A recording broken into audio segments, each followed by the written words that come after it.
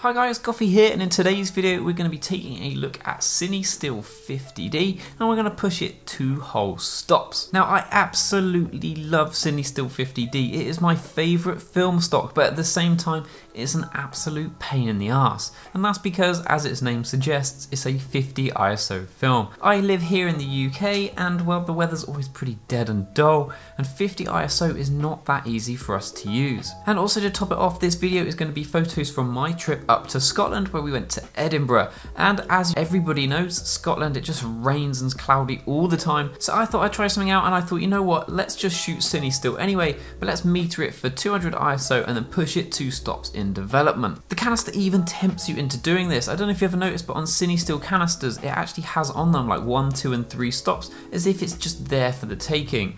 I've gone for 2 stops as I find 200 ISO something that I can easily use, and I didn't want to push it too far because pushing too far might just lead to even worse results when I could have settled for 200 ISO. If you don't know how to push film from a camera perspective, it's really easy if your camera has a meter that you can set the ISO of the film inside. Now on my Leica M6, this just meant that on the back of the camera I actually set the ISO to 200 even though the film inside was only 50. And if you have a little think about what's going on here, it's just that every single time your camera takes a picture, it underexposes the film. But shooting at 200 ISO means I get to use better shutter speeds and better apertures to actually just take the images that I want to take. And then back when developing the film, which I do myself, you then have to develop the film for a lot longer, and you're trying to do that to counter the fact that you've underexposed the film.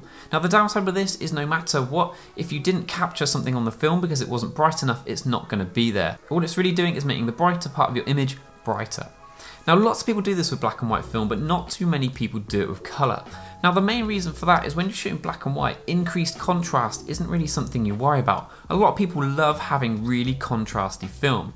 However, when you do this with C41 film, there's kind of 2 effects. One is the extra contrast, which may or may not be a good thing. The other is a big boost in saturation, which combined with the contrast can lead to some quite funky results. That's why I decided I was only going to push 2 stops, not 3. I can deal with 2 stops at 200 ISO, I don't really need 400, I can make 200 work, so I didn't want to push it too far.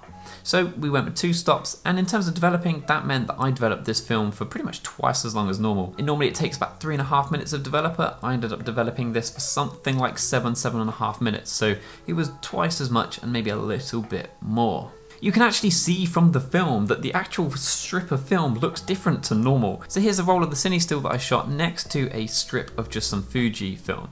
And you can see just looking at these two that one, the Cinestill looks brighter and it also has quite vivid colours even on the film stock. So straight away, just letting this film dry, I knew something was definitely different about this film due to the fact that I developed it for too long. So when I first loaded this roll of film into the camera, we were in Edinburgh's Royal Botanic Gardens. Now, up until this point, we'd had a very busy trip. We'd been doing so much, so it's quite nice just to actually have a bit of a chill out and walk around the gardens here. It was really nice there, and here are some of the first images.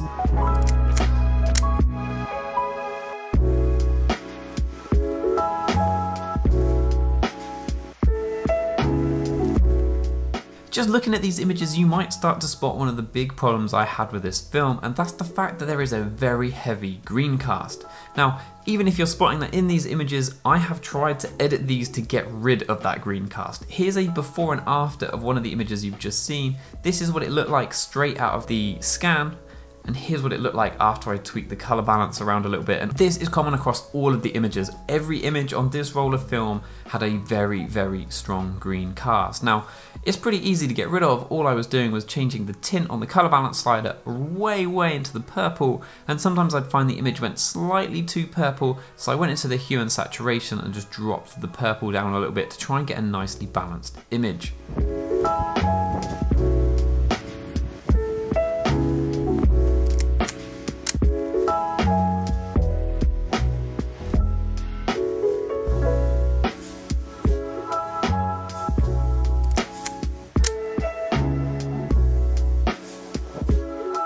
After the gardens, we then just took a bit of a walk around Edinburgh, and most of the time we're actually in the city. Now, something feels very wrong about shooting an experimental roll of film when you're out on holiday, and I was at times thinking to myself, why am I doing this now when I somewhat care about these images, as we're unlikely to visit Edinburgh anytime again soon. But as it was, I don't think these images are particularly that bad, they just have a very unique look to them.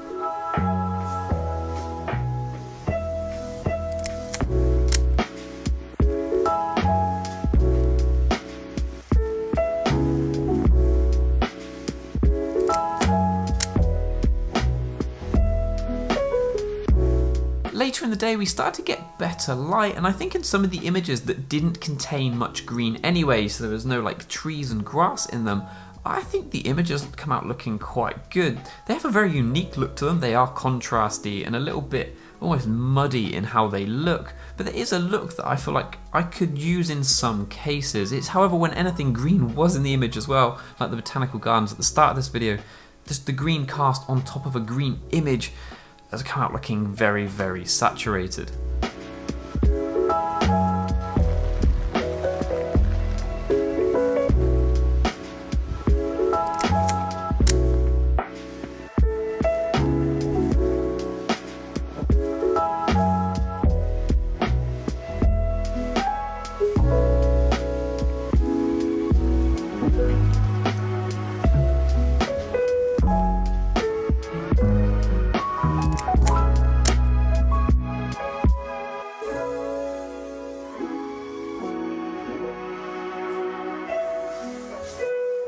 So did my dreams of being able to shoot Cinestill at 50D at a reasonable ISO work out?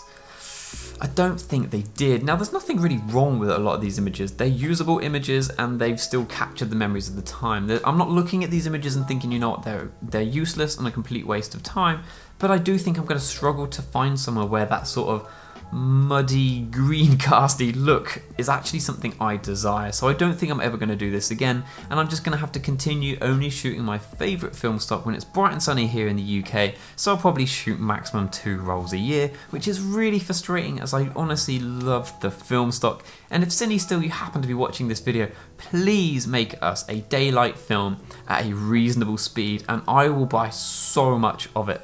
If you've enjoyed this video though guys, please like and subscribe, and if you've shot Cinestill 50D or you've got some thoughts on the images in this video, please let me know down in the comments. I'll be really interested to hear them. Thank you for watching and I hope to see you in the next one. Cheers!